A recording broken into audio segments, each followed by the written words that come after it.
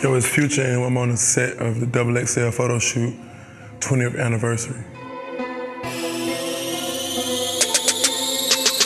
Artists in the last 20 years, there's so many. I just have to go with a record company like No Limit, Rough Riders, Cash Money, Rockefeller, Bad Boy, who else? So many. But if I had to name one right now, if I could, as I'm thinking, those would be the ones. I feel like I'm a trendsetter. That's my role. That's just me, that's just my personality. You know what I mean? Just setting the trend over, just want to be different and just creating. Previously already happened with different other artists, but just taking what they've done and just creating it in my own way and giving it my own twist to it. And, just being inspired by so many artists, but at the same time, going a different direction as far as my work ethic and how I drop music, how I put it out, and the timing of it, everything. XXL is just a part of the hip hop culture, period. So it's just like, when you speak of hip hop, you gotta speak of XXL. Yeah, I think anytime you get a chance to promote yourself and promote anything that you have going on doing music, and it's a time to brand yourself and market.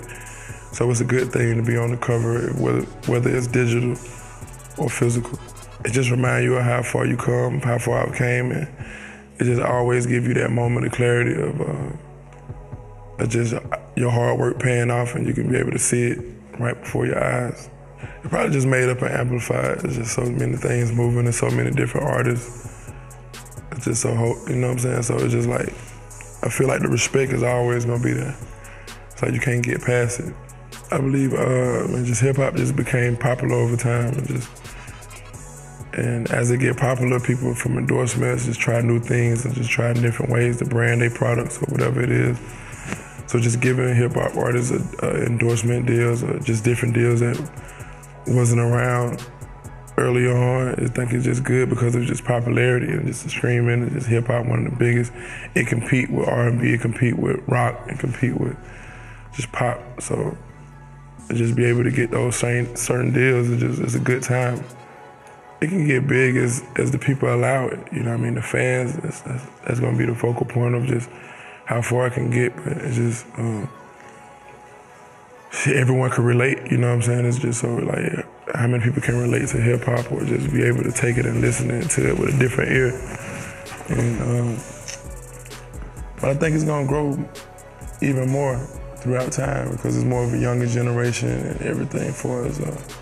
Online presence and the internet is so big right now, all the kids is taking over.